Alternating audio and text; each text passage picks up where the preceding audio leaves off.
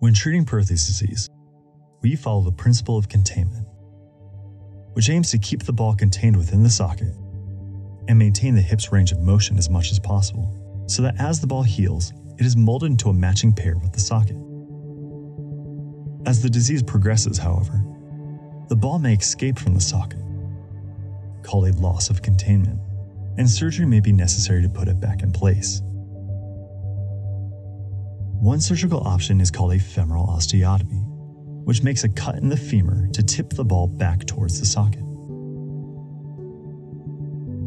First, your child will go to sleep under general anesthesia. Next, an incision is made near the hip.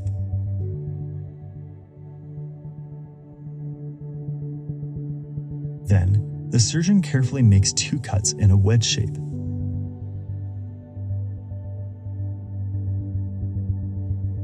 This allows them to tip the head of the femur back towards the socket as needed to achieve containment. Hardware is added, usually a plate and screws, to secure the femur into its new position.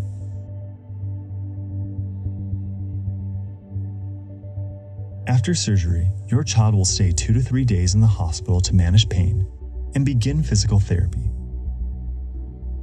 Depending on the situation, your child may receive a cast as well.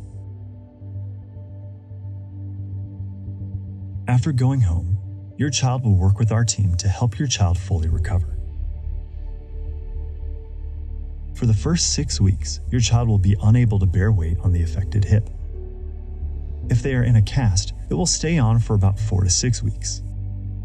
After this time, your child will start physical therapy as they begin partial weight bearing.